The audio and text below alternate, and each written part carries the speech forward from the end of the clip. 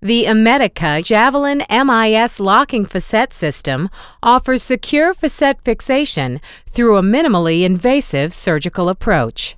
With the patient in a lordotic-prone position, identify the L5-S1 level using biplanar fluoroscopy. Begin the approach by inserting a jam sheety needle until the distal tip contacts the inferior facet of L5. Advance the jam sheety needle through the inferior facet of L5. Remove the inner stylet from the jam sheety needle and replace it with a K-wire. Advance the K-wire to the proper depth in the pedicle, using fluoroscopy as an aid. Once proper depth is attained, remove the jam sheety needle, leaving the K-wire in place. Introduce the smallest of the 3 dilators over the K-wire. Insert the second and then third dilator to create a working channel for the procedure. Remove the 2 smaller inner dilators, leaving only the K-wire and the largest of the dilators.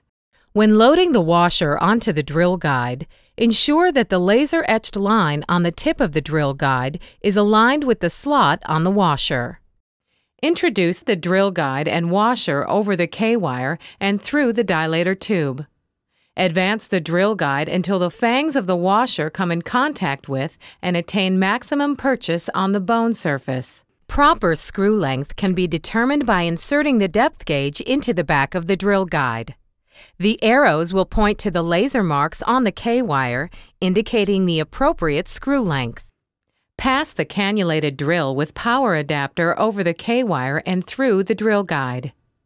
Drill a preparation hole until the hard stop is reached. Remove the cannulated drill and replace it with the cannulated tap. Tap the prepared hole to the required depth using the laser mark depth indicator lines as a guide. Remove the cannulated tap, leaving the K-wire and drill guide in place. Load the selected screw onto the screw holder by inserting the open fork ends of the screw holder over the notched head of the screw. Once loaded, pass the screw and screw holder over the K-wire and through the drill guide until bone contact is made. Initiate bone engagement with 2 to 4 turns of the screw. Remove the K-wire and insert the screwdriver into the head of the screw, advancing the screw to its proper depth. Proper depth is indicated in 2 ways: via a tactile clicking of the locking interface and by the laser mark on the screwdriver contacting the top of the screw holder.